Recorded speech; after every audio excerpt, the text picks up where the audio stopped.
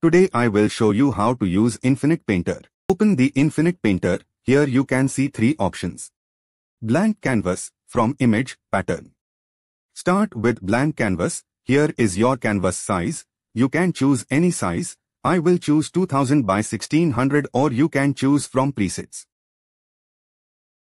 You can choose any color or texture for your canvas. Turn on time-lapse if you want to record your drawing process. You can set a video resolution. I will set 1080p. Now click on Create. On the left you have your brushes. Try different brushes and see what you like. Make it on the favorite list. It will be easy to find that brush later. For now I will use 6B pencil. If your line looks shaky, then go to the particular brush setting and increase smoothness. Then have blending. You can use any brush for blending. Under that you got your eraser. Just like blending, you can use any brush for erasing.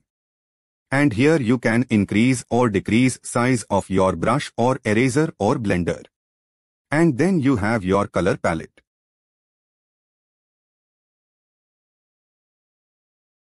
And color picker tool.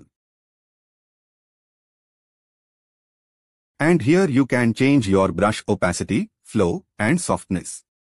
Now if you want to import reference, click on 3 dots, click on Import. You can import any image from your gallery or file. Even you can import your downloaded brushes from file. Let me import an image. Now you got to option layer or reference. I will choose reference. You can zoom in, zoom out the reference or move it on the screen. Click on this pin icon here. You can hide or delete the reference. You can see your time-lapse here. If your recording is on, save to file or delete it if you want. When your drawing will complete, export from here. Now click on Settings. If you are using a stylus like me, then go to the stylus section and disable the finger option, and then go to the brush settings, turn on draw cursor. Here you can see your layers. Click on plus icon to add a layer. Click on a layer. You got multiple options: duplicate, merge, clip. We will learn those later on the video.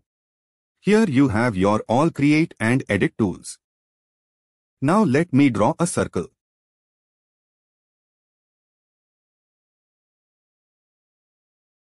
Draw and hold. It will make a perfect circle. Or you can use shapes to draw a circle. Now I will add a layer under this layer for base color. I'll use fill tool to fill color.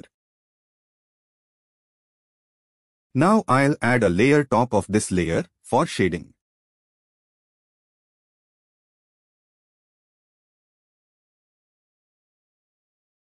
As you can see, shading spread out of the circle, but I want to add shading in the circle, so I will clip this layer. Now see, that's how you can use clip masking. If you want to clear a layer, then click on that layer. Now clear or delete that layer. Now let me show you a quick demonstration. I will draw this skull.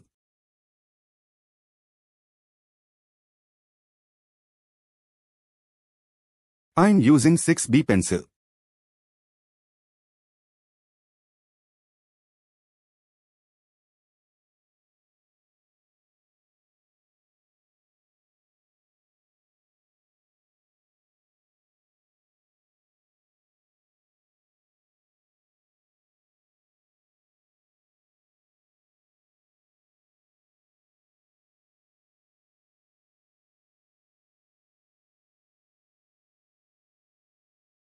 Now I will transform this sketch little bit on the left, so I will use basic transform tool. The forehead look little bigger. Let me correct this using lasso selection.